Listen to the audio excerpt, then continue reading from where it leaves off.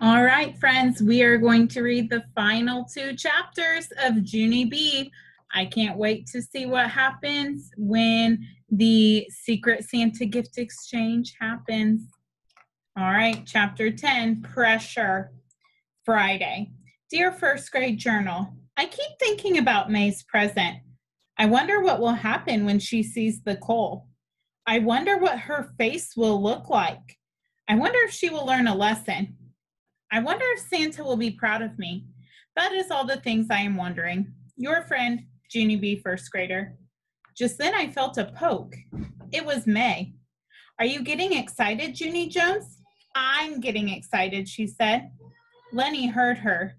Me too, he said. I'm getting excited too. Herb and Jose both nodded their heads. Me too, they said together. May squirmed and bounced around in her seat. She was acting like a regular kid. Having a secret Santa makes you feel like you have a best friend, she said, very giggling. Right, Lenny? Right? Huh? It makes you feel like you have a best friend, doesn't it? Lenny looked funny at her. I do have a best friend, May, he said. My best friend is Jose. Jose smiled out. Back at you, Len, he said. Herb pointed at me. And my best friend is Junie B, he said. I poked him very fun. And my bestest friend is Y-O-U, Herbert. Just then, May stopped bouncing and squirming, and her face lost all its happy. Oh, she said real soft. Right. Her shoulders slumped a bit. Well, anyway, that's what it makes me feel like, she said. Having a secret Santa makes me feel like I have a best friend too. After that, all of us just sat there very still. My mood didn't feel happy anymore. Very slow, Lenny and Jose turned back around in their chairs. Me and Herb turned around too. We didn't talk again. We just sat there and waited for Mr. Scary to call our names. Finally, he called Jose and then Lenny. May started to get excited again. I heard her whispering to herself, It's almost my turn. It's almost my turn. It's almost my turn. Just then, Lenny came back from the gift table and May sprang up. Me, it's time for me, she hollered. Then she grabbed her gift bag and she ran right back to Mr. Scary. Pretty soon, it would be my turn, too. I picked up my gift shop bag and I peeked at the coal.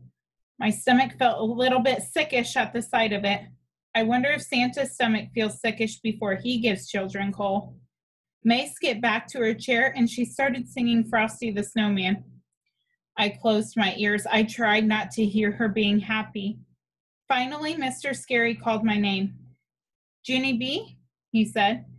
My heart pounded real hard. I picked up my gift bag and walked back to the table. Mr. Scary winked at me. Do you need any help, he asked. I shook my head real fast. No, I said, no help, no thank you. No help, Mr. Scary. I can do this all by myself. My hands felt sweatish and clammish, and I wiped them on my skirt. Then I waited very patient for my teacher to walk away. After he was gone, I picked up May's gift sack, and I held it in my hand. It was the beautifulest sack on the table. It was covered with shiny gold stars and sparkly red glitter. Plus, also, there were beautiful green bows all over the sides. I did a gulp. I wondered how it would look with the black coal inside it. I wondered if May would be sad when she saw it. I did another gulp. I wondered if she would stop singing Frosty. Just then I heard my name again. Junie B, said Mr. Scary. Are you sure you don't need any help back there? Then, oh no. Before I could even answer, I heard his feet. He was coming back to help me.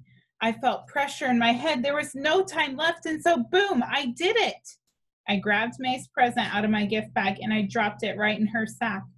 Then I hurried back to my desk, speeding fast, and I plopped down in my seat. I took some deep breaths. That was over, and that was that. The end. Chapter 11, May's Big Surprise. Room 1 went to lunch. I did not eat my sandwich. I also did not eat my carrot sticks, because how can I even swallow stuff when my stomach feels all sickish? I kept thinking about what I did, only it didn't even matter anymore, because now it was too late.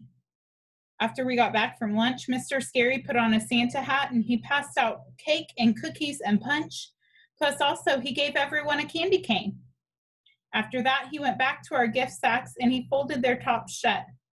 Okay, everyone, this is the moment we've all been waiting for. Ready for me to deliver the secret Santa gifts? He said. Ready, hollered room 1. Mr. Scary smiled. When I give you your gift sack, please keep it on your desk, he said.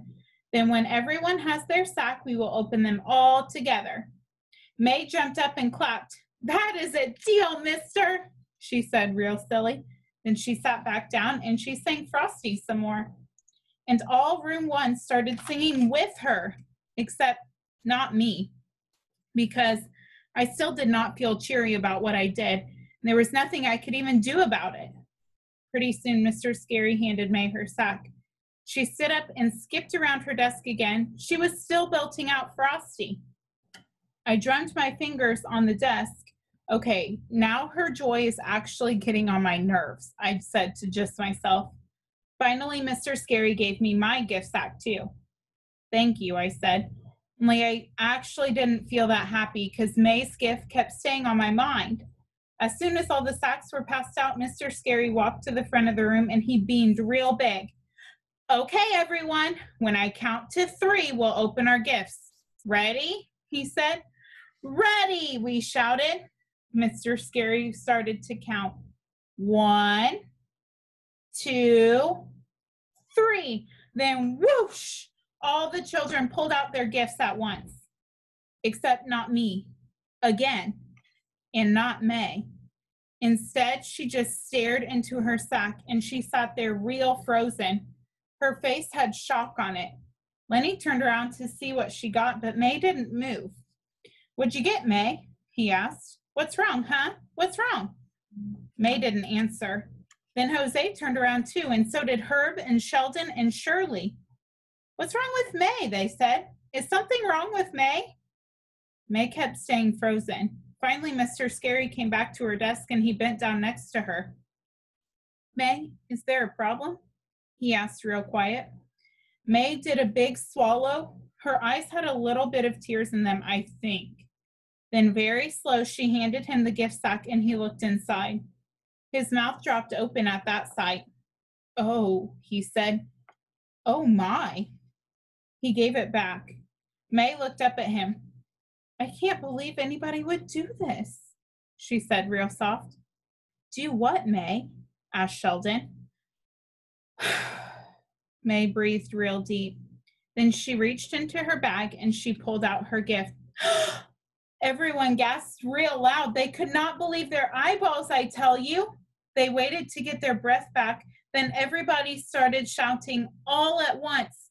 The squeeze-a-burp, the squeeze-a-burp. Someone got May the squeeze-a-burp. That thing costs a fortune, called Shirley. Squeeze it, yelled Sheldon. Yes, squeeze it, yelled the children. May started to grin. Then she stood up kind of slow and she gave that thing a squeeze. And ha! It burped beautifully. Room 1 laughed their heads off. Do it again, do it again, do it again, they shouted. And so May burped again. And room 1 laughed again, and they kept going on and on like that. Finally, May sat down for a second and she fanned herself with her hand. I think I'm being popular, she said, very stunned.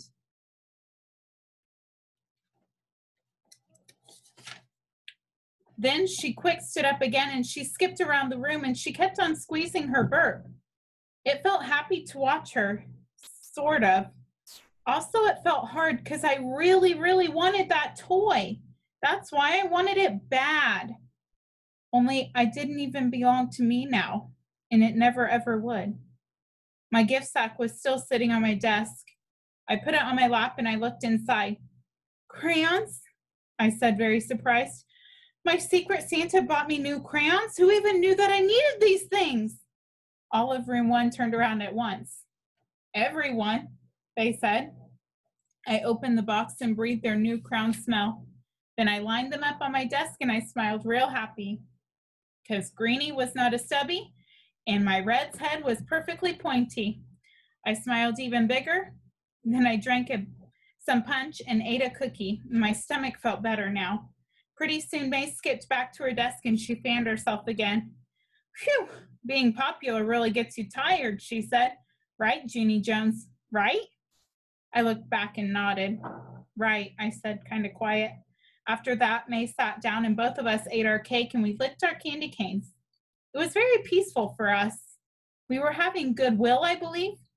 After May finished, she wiped off her mouth with a napkin.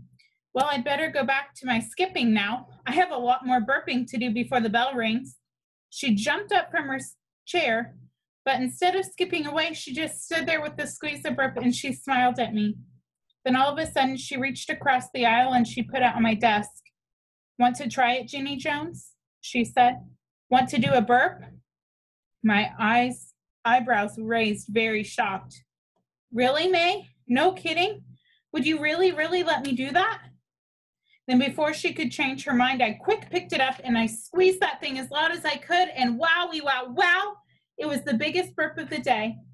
May clapped and clapped. That was a good one, Junie B. You did good. The words floated inside my head. I smiled. I did good. After that, May picked up her toy and she started to skip away. Then, whoa, hold the phone. It hit me like a brick. I jumped up and I grabbed May's arm. Wait a second, May. Did you just say my B? Because I really thought you just said my B just now. I'm almost positive you did, in fact. May tapped her chin. Really? She asked. I said your B? That's funny.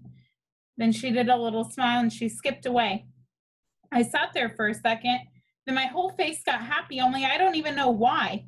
Because I still really wanted that squeeze-a-burp, I tell you, and so how come I felt so good inside? Maybe when I got home from school, Philip Johnny Bob would help me out.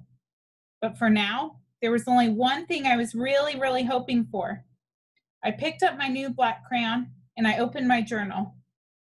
Dear Santa, I really hope that you are watching me just now. That's all I hope. Love, Junie B. Giver. P.S. You don't happen to have an extra squeeze-a-burp up there, do you? Peace and goodwill. Amen.